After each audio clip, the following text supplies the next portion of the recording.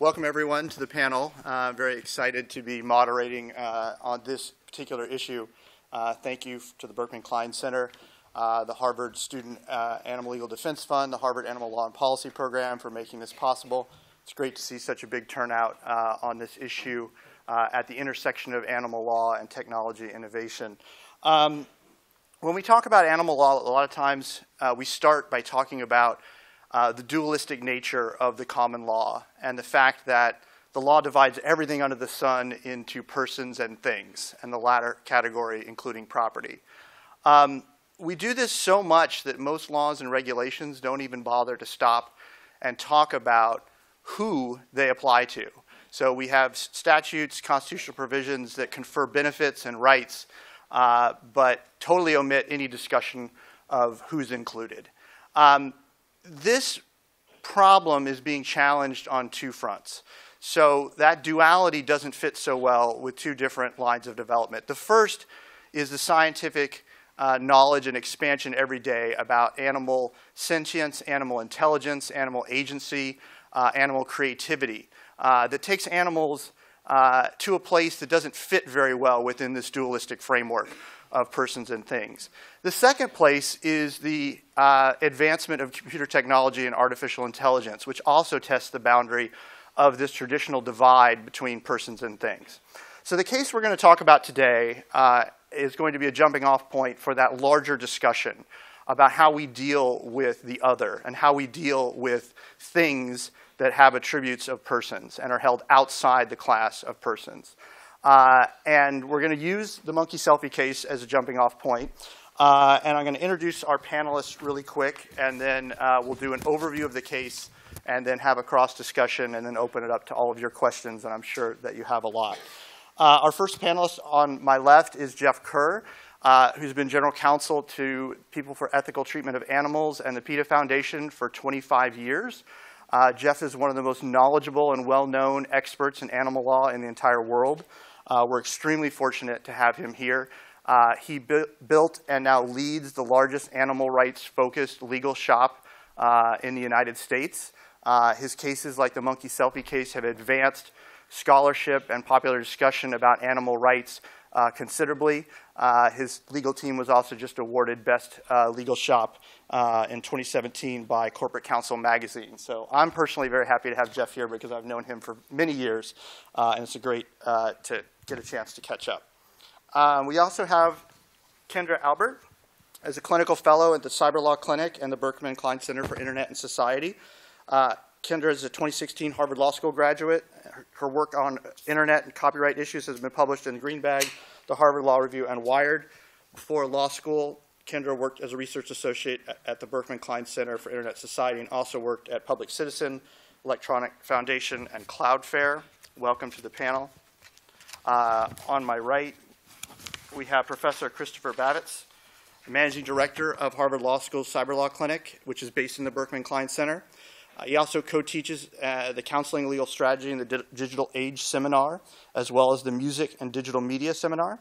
His practice focuses on intellectual property, media law, entertainment, music technology. Prior to joining the clinic, Chris served as Senior Director of Legal Affairs for EMI Music North America. Finally, we have Tiffany Lee, who's an attorney, resident fellow at Yale Law School's Information Society Project. She leads the Wikimedia Yale Law School initiative on intermediaries and information. She's an expert on privacy, intellectual property, the law, policy at the forefront of new technology innovations. She's also an affiliate scholar at the Princeton Center for Information Technology and has been honored with Transatlantic Digital Debates Fellowship, a fellowship on information policy from the International Association of Privacy Professionals, and is a fellow and founding member of the Internet Society Law and Policy Foundry. So welcome, all of you. I think at this point we'll turn it over to Jeff to give us an overview of the case, and then we'll have some discussion. Good afternoon, everyone. John, thank you very much for the introduction. It is just a thrill to be here, and this wonderful turnout. We're all very grateful for your time. As John mentioned, I am going to give a brief introduction. I do want to thank Kate Barnakow and the SALDF for inviting me here, and I hope you all enjoy this very much. I had to chuckle a little bit while I was waiting for today's presentation. I saw this publication, Our Bicentennial Crisis. I think you've all probably seen it. I was struck by, in it, the author was talking about how prescient Harvard was in the late 1990s by creating the Berkman Center. Notwithstanding the fact that at least one judge had argued that the concept of cyber law would be as useful as the concept of horse law. So the irony is not lost on me. We're here to talk about the cyber law and also monkey law in this case, but close enough. I want to talk to you just briefly to give you an overview to frame the case, to frame the monkey selfie case so that we have a context. And we start with the question of what is copyrightable. Selfie photograph of one of my colleagues in the legal department, clearly a copyrightable photograph. And in case you had any question about that, that's the certificate of copyright registration for that photograph. Now, we go to the Copyright Act, and copyright applies to original works of authorship fixed in a tangible medium of expression, now or later developed. That's the basic definition that we're dealing with. And original means little more than a prohibition of actual copying. So it's a very, very, very low bar. And as a general rule, the author, that's the legal term used for who creates a copyrightable work, the author is the party who actually creates it. And therefore, copyright ownership vests initially in the author or authors of the work. And then, correspondingly, the legal or beneficial owner of the exclusive right under the copyright is entitled to sue to protect it. This is the star of our show. This is the famous monkey selfie photograph, and this is Naruto. He is now a 9-year-old crested macaque who lives on the island of Sulawesi in Indonesia. They're called crested macaques. You can't see it as well in his selfie, but it's because of the mohawk-like crest of hair on the top of their heads. And let me tell you a little bit about Naruto and the macaques. They are critically endangered, and their total population is now estimated to be between 4,000 and 6,000. And their numbers have decreased approximately 90% over the last 25 years due to population encroachment being hunted for bushmeat. They are highly intelligent and capable of advanced reasoning. Like us, they're vision dominant. They have stereoscopic vision. They see in color. And so anything that has their image in it, or the projection image, or is a visual stimulus to them, is incredibly interesting. They also have grasping hands, just like you and I do. They have opposable thumbs. They have fingernails, and they are able to do incredibly dexterous actions with their hands, including one of their most important social grooming traits is to pick very small insects off of one another. Now, Naruto and his other macaques eat by foraging. And so they are regularly encountering humans, whether in the nearby village that's next to the preserve where they live, or to people coming into the preserve. It's a heavily touristed area. So they regularly encounter photographers, whether tourist photographers or professional photographers. Naruto and his fellow macaques have grown up around and very used to video cameras, big television type cameras, all the way down to our cell phones. And they're used to being around them and being used without endangering themselves or harming them. Now, let's rewind to 2011 when a photographer named David Slater was in Indonesia, and he was following the macaques for several days. And he stopped to rest and put down his cameras. And Naruto, then 3 years old, came up and picked up one of his cameras and started looking at it. And he made the connection, by Mr. Slater's own admission, he made the connection between pushing the shutter release button and the change to his reflection in the lens when the aperture opened and closed. And so the quotes I have here these are Mr. Slater's quotes from the book of photographs he published that contain the monkey selfies. So these are Mr. Slater's own words about the self-awareness, the sophistication, and the intentionality and purposefulness of what Neruda was doing in taking the photographs. And again, I think it's just so important to understand this. This and the other photographs that Neruda took were entirely and exclusively intentional, purposeful acts. And it was kind of funny that, as an aside, some of the photographs were of the sky. They were out of focus. Partially he was in the frame. Sounds a lot like probably all of our vacation photographs as well. So the similarities continue. Just some more information about how he reacted to the photographs. I'm trying to go through this quickly for time. And when we argued the case to the Ninth Circuit, I'm fast forwarding a little bit. I'll come back. Supportive of the notion of what I just said was Agustin Fuentes, a PhD at the University of Notre Dame, who is an expert in macaques, who said these photographs are not the result of an accident. They are from the specific and intentional manipulation of the camera by Neruda. Now, the copyright law does not. When we found out about these photographs, it was as a result of a dispute between Mr. Slater and Wikimedia. Mr. Slater published the photographs, and they became internationally famous. And then Wikimedia posted the photographs, especially the famous monkey selfie, on their public domain or free-to-use website.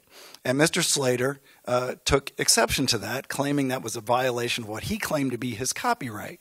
Wikimedia responded. They had two responses. The first is, you're not the copyright owner because you didn't take the photographs, the monkey did. And because the monkey took the photographs and monkeys can't own copyrights, they're in the public domain. Well, we saw the story and we agreed with the first part of what Wikimedia said, but we disagreed with the second part. And so PETA brought as next friend of Neruda, in other words, as the representative of Neruda, we brought a copyright infringement lawsuit in federal court in the Northern District of California, San Francisco, against Mr. Slater and the publishing who published the book that had as the cover the famous monkey selfie photograph, claiming that they were infringing on Neruda's copyright. What we argued very simply was that because the copyright law does not expressly require human authorship, it simply vests the copyright in the author or the creator of the work.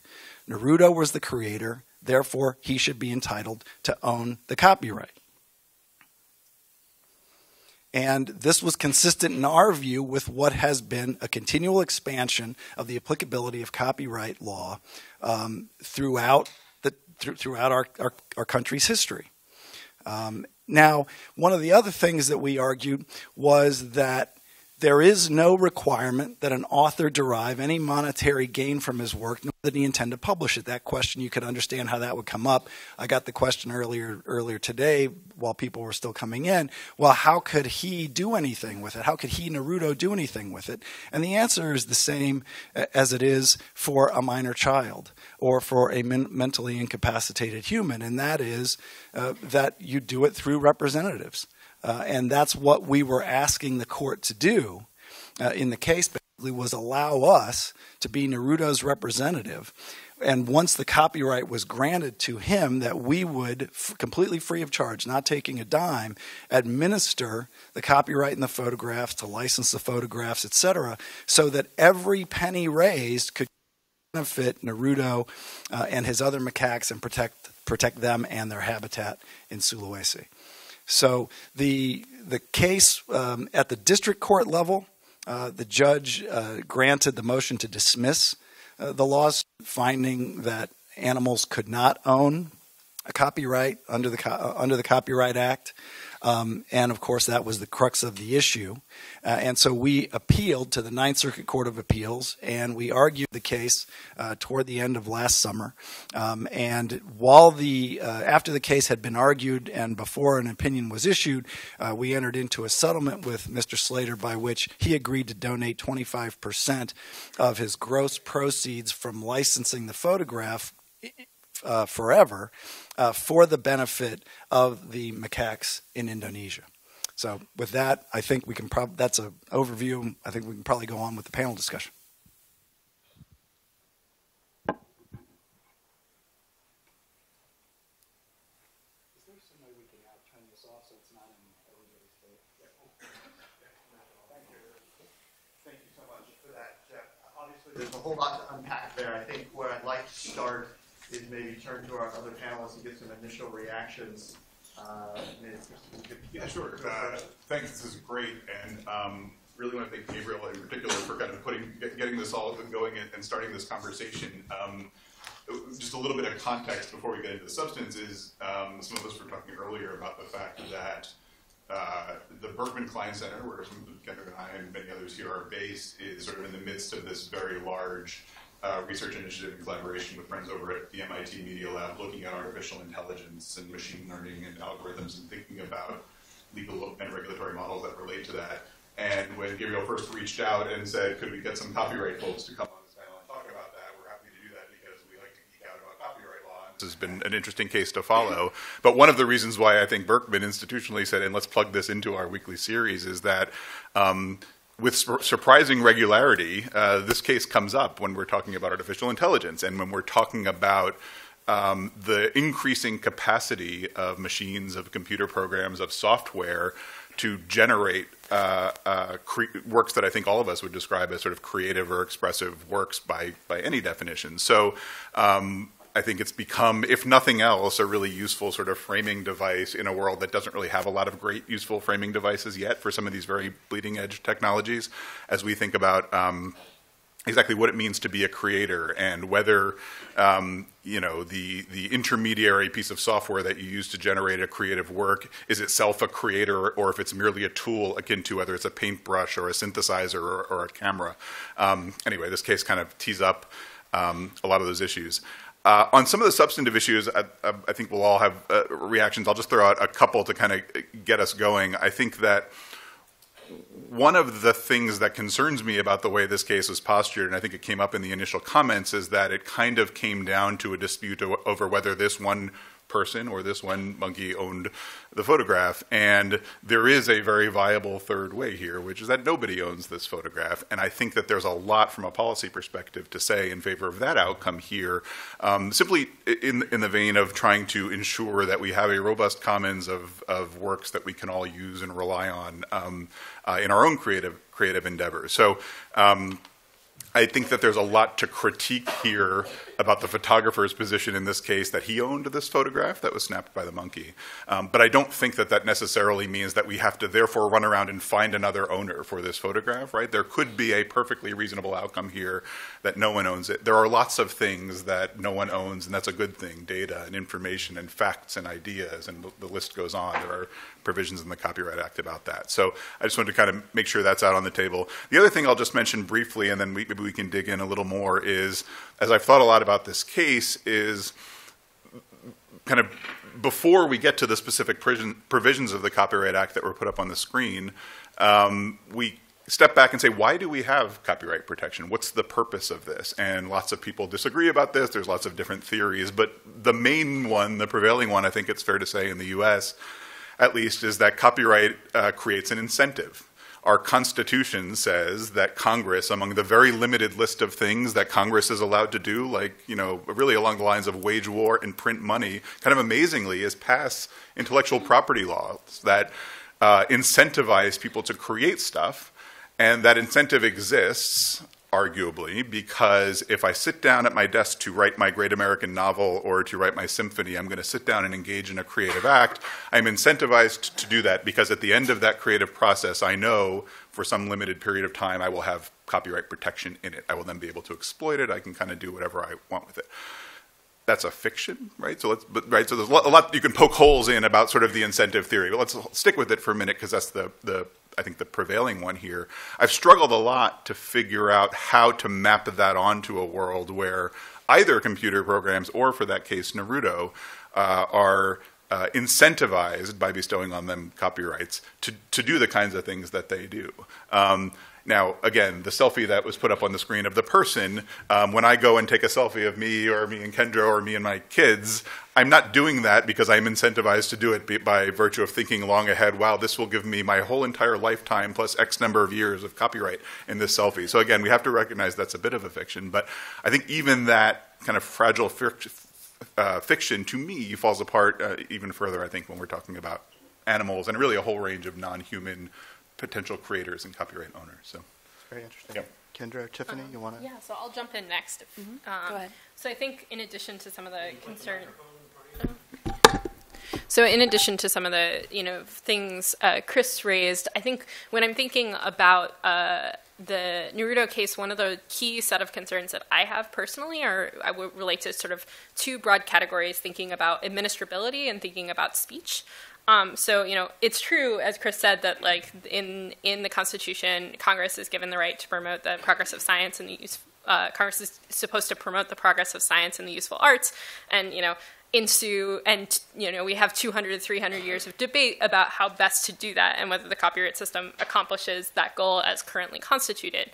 But one other thing to think about in the sort of realm of when we're talking about copyright specifically is it's a form of speech regulation in addition to an incentive structure, right? It's both about creating a symphony, but it's also about saying, hey, you can't perform my symphony without my permission.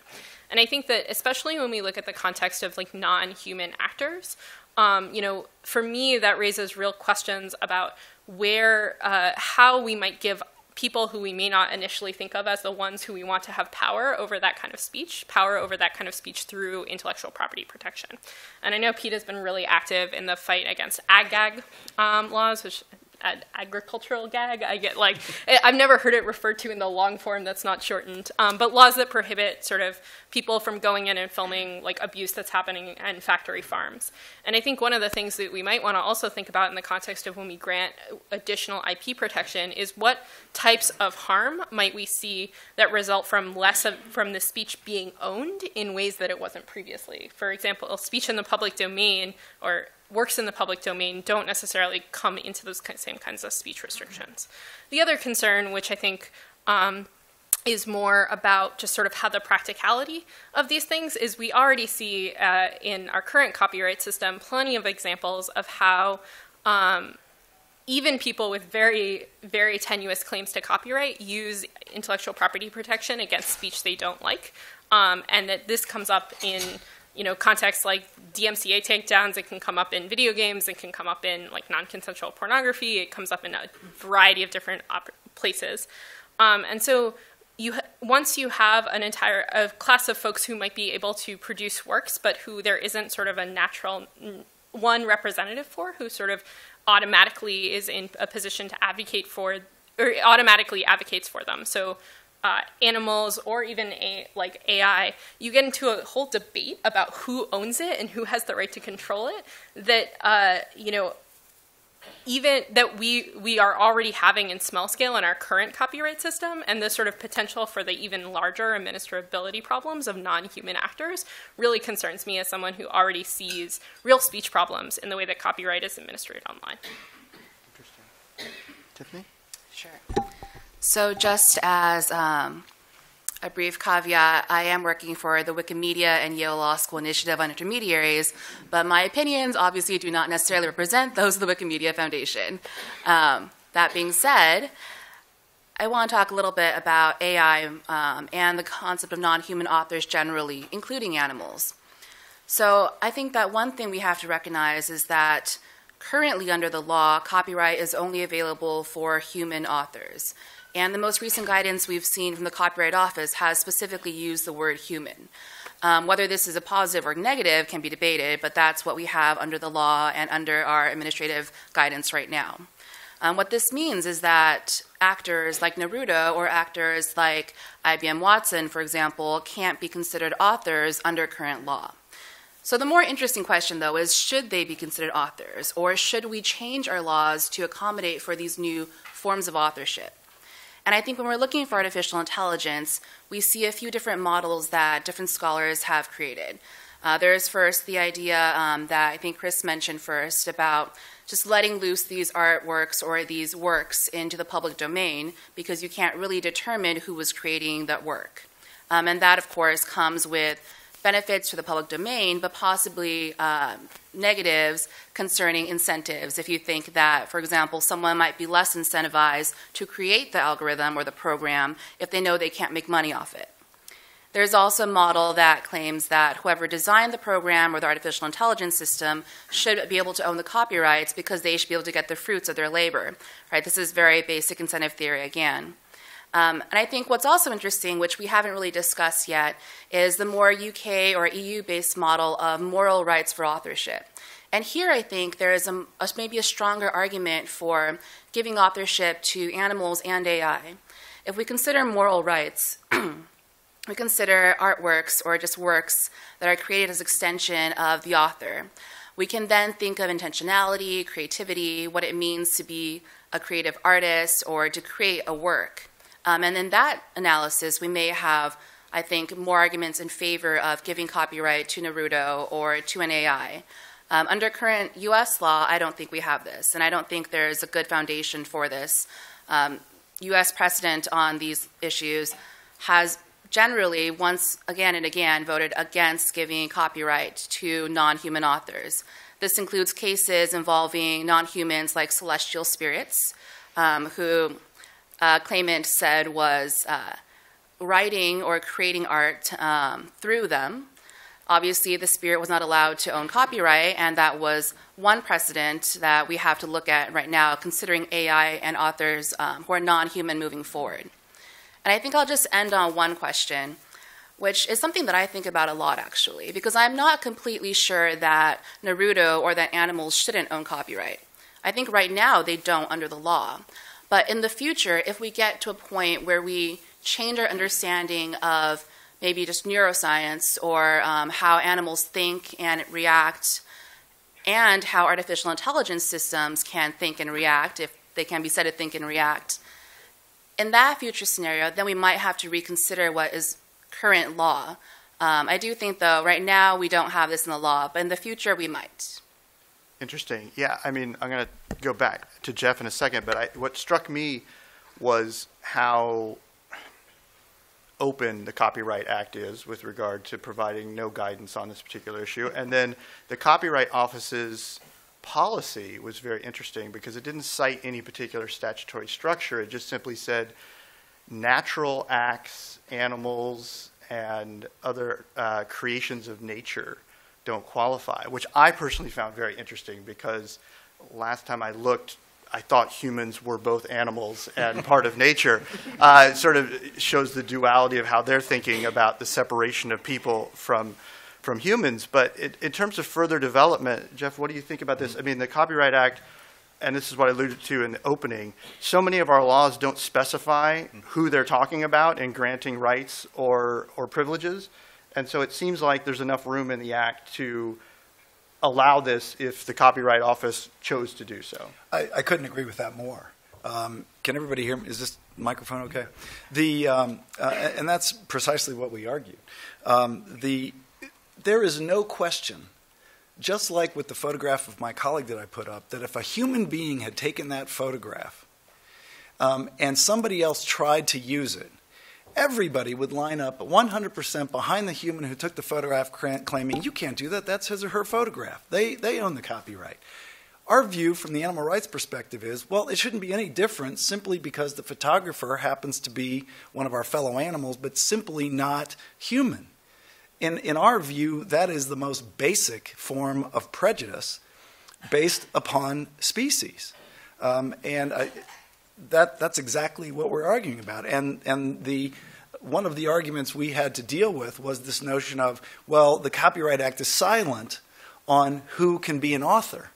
And I believe that's just false, and I think the case law bears it out. The Copyright Act says it's the author, and the cases have defined who the author is.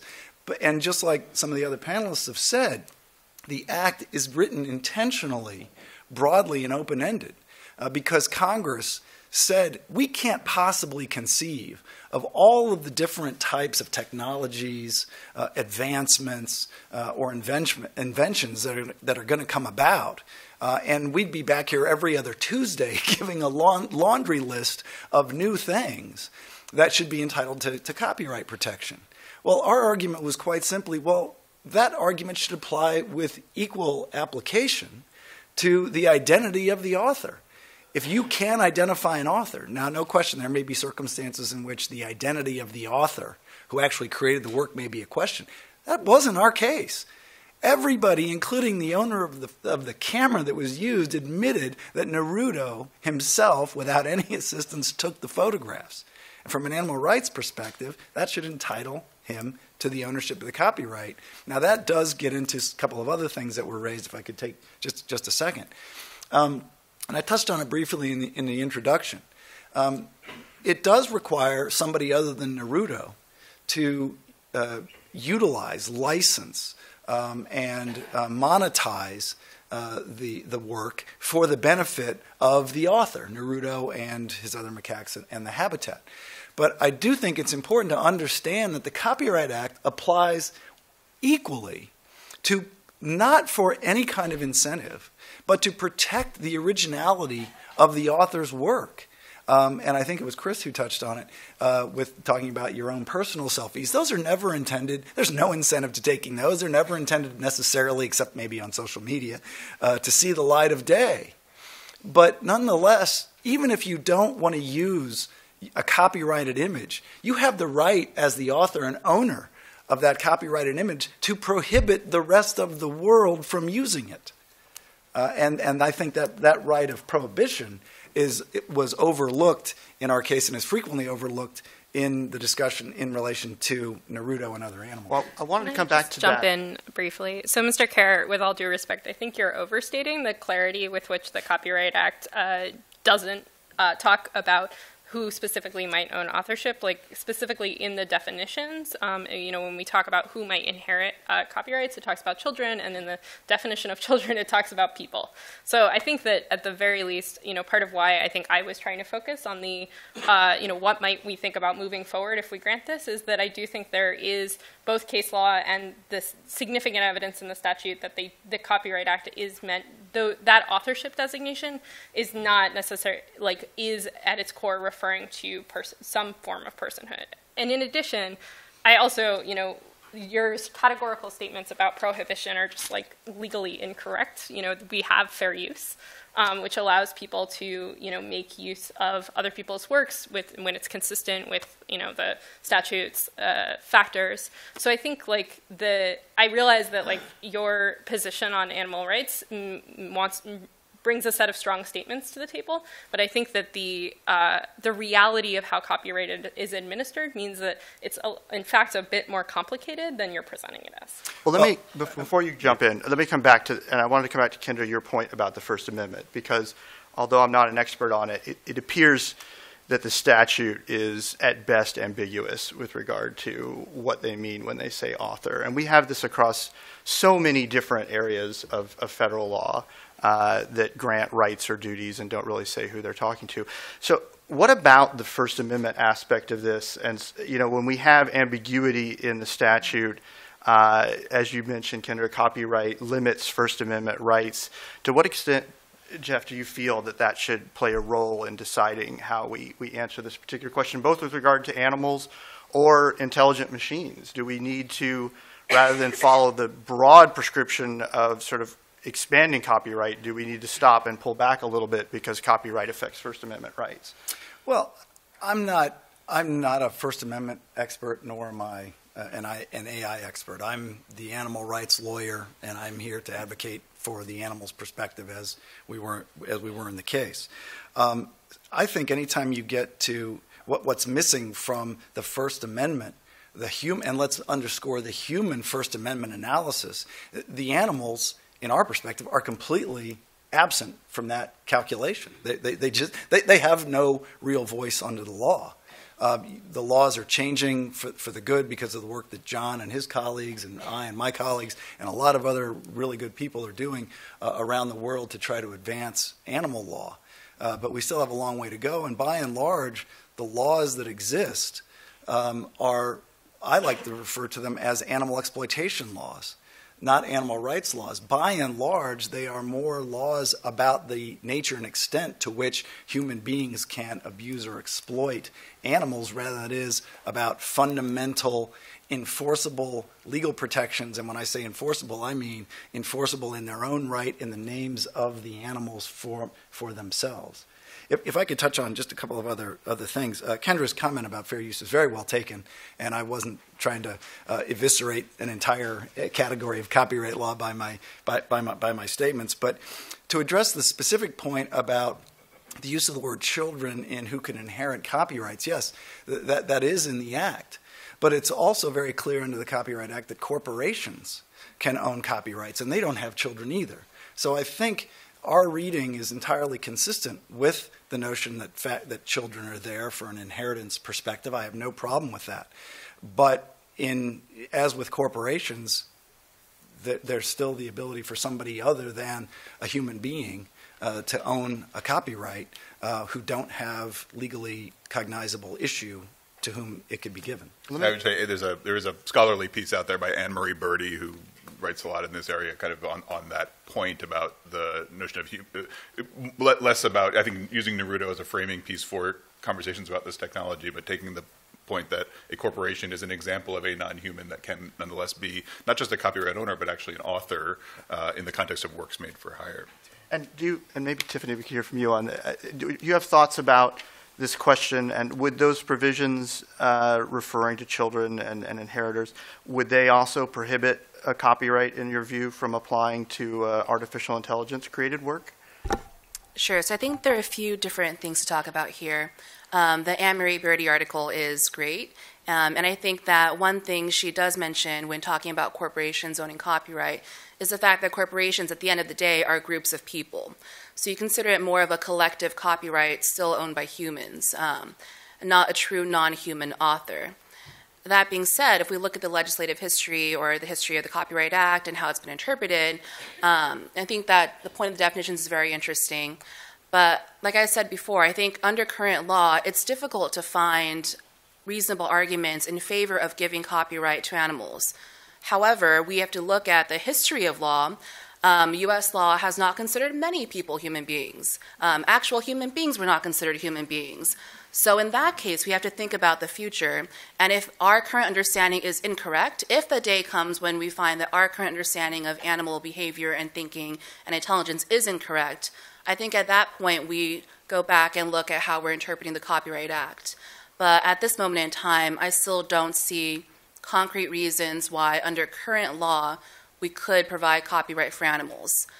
For artificial intelligence, it's a little complicated again because you have less of an independent actor as you would find an animal and more of a programmed actor or an actor that has been, well, you also have trained animals, so that's a similar comparison, but you have works that are created that have to be created at least with a human at some point in the system, with an artificial intelligence system.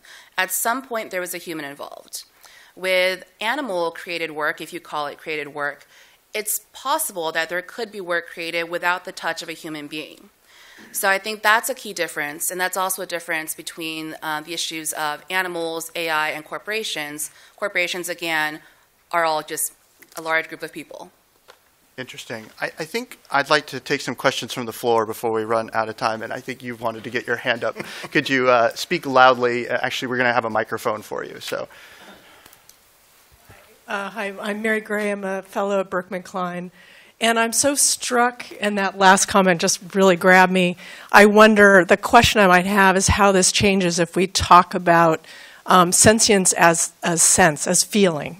So I'm always a bit nervous when we make appeals to intelligence as a way of adjudicating rights, and particularly because of the conflict of you actually have to diminish in some ways the capacity of Naruto to be able to represent Naruto. So there's already in there a conflict of disabling him in a particular way, or they. We don't actually know how Naruto represents gender, so that's always really interesting. But within that, I'm just wondering how it changes things to think about feeling as a point of reference for where we think about rights. And with AI, I'm sorry, at no point do I see AI and ML as equivalent to a feeling being. So it's a little troubling to see those put in the same category. I feel anxious saying that. Thanks, folks. You have a lot of support in the room for that position. Jeff, the sentient argument is, and the sentient point obviously underlies everything that we believe as animal rights lawyers. And why we argue for these fundamental recognition of legal rights, whether it be copyright or whatever. And we've also been very careful to try to keep the argument focused on Naruto and, in our other cases, on the animals themselves in their own right for their own attributes, and not in comparison to we as humans. Because we believe, although we're working within unfortunately, a limited human-created and human-centric legal system, we believe these animals are entitled to fundamental protections from us in their own right, in part because of their sentience. And if you're wondering, Naruto is not the only artist that we have among the animal world. In fact, I was struck. This is a Christmas card that my wife gave me. I had no idea she was getting it for me. This is a painting by a chimpanzee at a Jane Goodall run and sponsored chimpanzee reserve in Africa.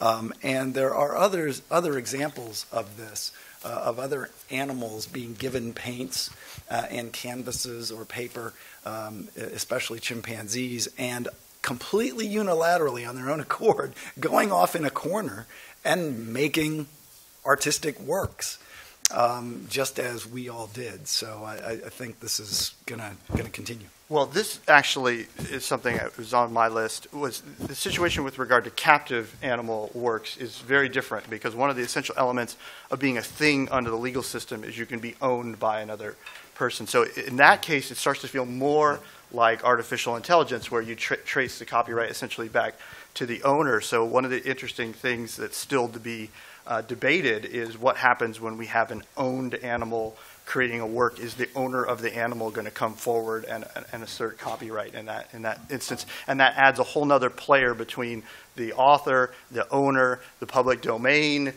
someone who provided the camera. You have multi-party sort of situation going on there.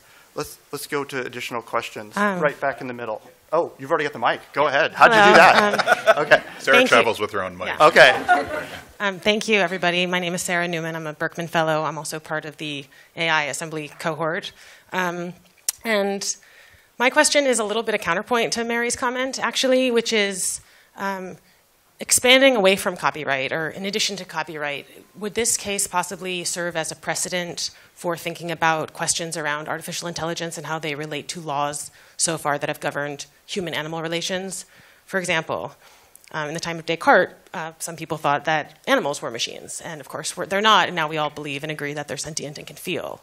But it is possible in the distant future that at some point very intelligent systems might develop certain types of intentionality or agency that we maybe can't understand.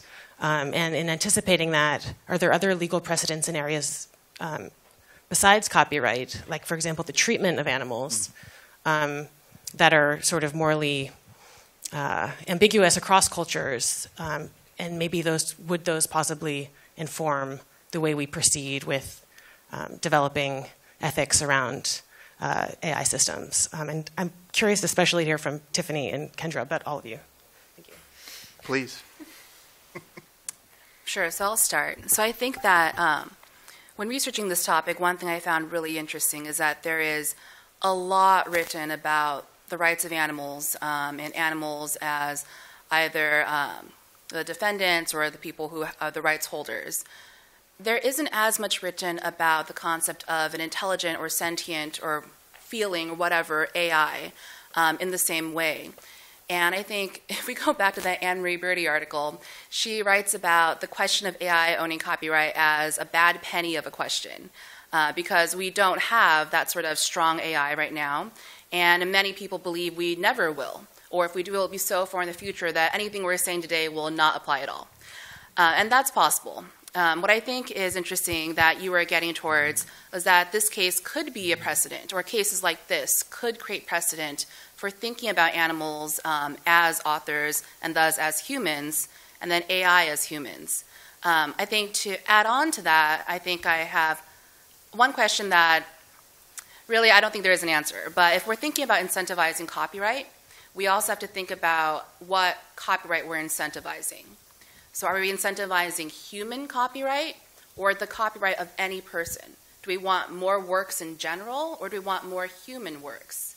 And that question, I think, goes along with the question of what is a human, right? And who we should be incentivizing along with what we should be incentivizing. Yeah, just to build off exactly what Tiffany was saying, I think that, like, you know, we can see this case in a very, like, black and white sense about, like, whether how this law applies, what the statute says. But I do think one thing we can think about is, you know, if we take seriously the claim that, you know, animals should have the same, like, rights and be understood as authors under the Copyright Act, like, is that the kind of, like, what does that mean for copyright, and what does that future look like? And I think that in many ways it's harder to have a conversation and move beyond the, like, now of, like, how do we get this thing to the, is that actually a future we want to live in, not because we don't want animals to own copyrights, but should people be owning copyrights? What does this say about the state of creativity and about intellectual property more generally? And I think that's a very hard conversation to have, but I think that in some ways, as Tiffany was pointing out, that may be a much more important question than the sort of nuts and bolts of the statute. If I could just touch on one point that you raised too, the notion of sort of the arc of our human knowledge of animals' abilities, feelings, et cetera.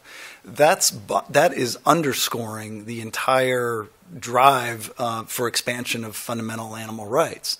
And I like to emphasize that in talks like this because it underscores that our current legal system is based upon our own human ignorance. And it goes back to that prejudice that I talked about and that Tiffany, I think, rightly referred to in prior times where, you know, fill in the blank, insert the name of the oppressed group at different stages of human existence. And it's exactly the same thing. And I think that's been one of the surprises that with Naruto's case and the copyright in that photograph is because I think until that photo and the other photos he took and the description by Mr. Slater, I don't think a lot of people thought that a non-human primate could take photographs like that with a camera. But we're learning more and more about how incredibly sentient they are. We filed a lawsuit on behalf of orcas at SeaWorld, and we exposed to the court how they live with their families for their entire lives. Each individual pod has their own unique language and culture and customs, and they teach, I mean, things that we never even knew of 25 years ago.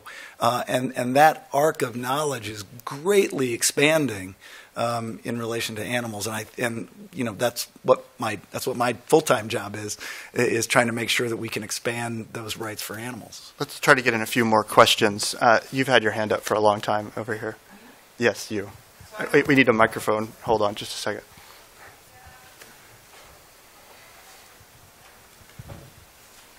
I have a couple of questions about the consistency of legality. First of all, as the First Lady mentioned, I thought we do use intelligence in law, like in a criminal punishment cases. If your intelligence is only 40, you don't qualify for capital punishment in most states. So if we're already using it, then where's the continuity elsewhere? The other inconsistency that I see is if you own an animal that performs in the movies and you train them, should the animal instead of you get paid? And the third one is, where do we stop? Do we allow people to marry animals? If they have a copyright law, they should have marriage laws, right? Well, when we talk about animal rights and laws to protect those, it's not that we're talking about animals should have the same rights as humans. Because their interests and their needs are not the same as humans. It's about the notion of having appropriate rights. And so you look at their attributes. We're not talking about animals being able to drive cars. But when you talk about, unless later on they show the ability to do that, But when you talk about intelligence, yes, intelligence is an issue in some areas of the law, but not in relation, in many areas, to the entitlement to fundamental rights. A human being in the United States, a U.S. citizen, is entitled to fundamental constitutional rights just by being. And even if that's a minor child who can't form the mens rea or whatever, or somebody who is an incapacitated human adult, they still have certain fundamental protective rights, and we believe animals should as well in their own right, regardless of where they fall on the intelligence quotient in relation to human beings. I guess maybe one response to that is, and this picks up on a lot of the themes that have come up recently, I like the way Kendra framed it, that it seems to me that if we're going to incorporate monkeys under the copyright law or monkeys under any law, it requires not simply saying we're going to treat them the same as humans, but in a sense a wholesale reimagining of what copyright law is, or what, name your other body of law where I'm sure you all are doing lots of advocacy. And if that's the case, is a litigation strategy, how effective is that at kind of getting that? Because a litigation strategy where I don't want to say this in a disparaging way, but shoehorn animals into this existing body of law that covers humans is going to solve one narrow problem, creating a lot of other problems, or is it an overall policy agenda we should be pursuing to kind of think holistically about? So in just a few minutes of thinking about this, you've arrived at one of the largest issues of animal advocacy, which is really the question about whether or not fundamental change in the legal status of animals can be done within a common law framework, or whether or not it requires legislative or even constitutional change. We could go on for 3 or 4 hours on that. We could get a couple people in here on Skype and really go at it. Obviously, Jeff's team has been working on litigation strategies.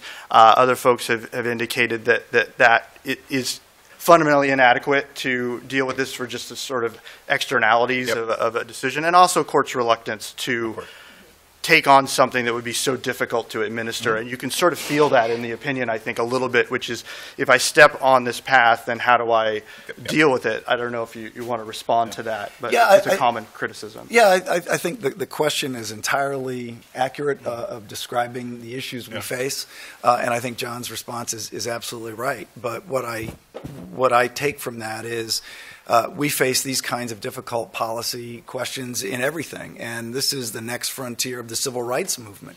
And just like there were in generations gone by, people who pursued litigation as one of many, and I got to emphasize John's comment in that regard. Litigation is one of many avenues in which we are trying to advance the ball for animal rights. And yeah, we may not win that case. I think Brown versus Board of Education, if memory serves, was the 6th or 7th legal challenge to separate but equal in the wake of the Plessy versus Ferguson decision, and they obviously all lost before Brown. So it certainly presents its challenges, but it's another area where, as animal rights lawyers, we have to challenge that status quo and the exclusion from fundamental legal rights of animals. And one theory of legal change in that respect is it almost takes a decision that creates a hiccup and a problem that the legal system can't really deal with to force the legislature into action, because we know how responsive and proactive they are. And so some people who argue in favor of the judicial approach feel that you actually need to create something of a train wreck in order to get it. I think we have time maybe to get one more question in. Someone have a mic already? Oh, yeah.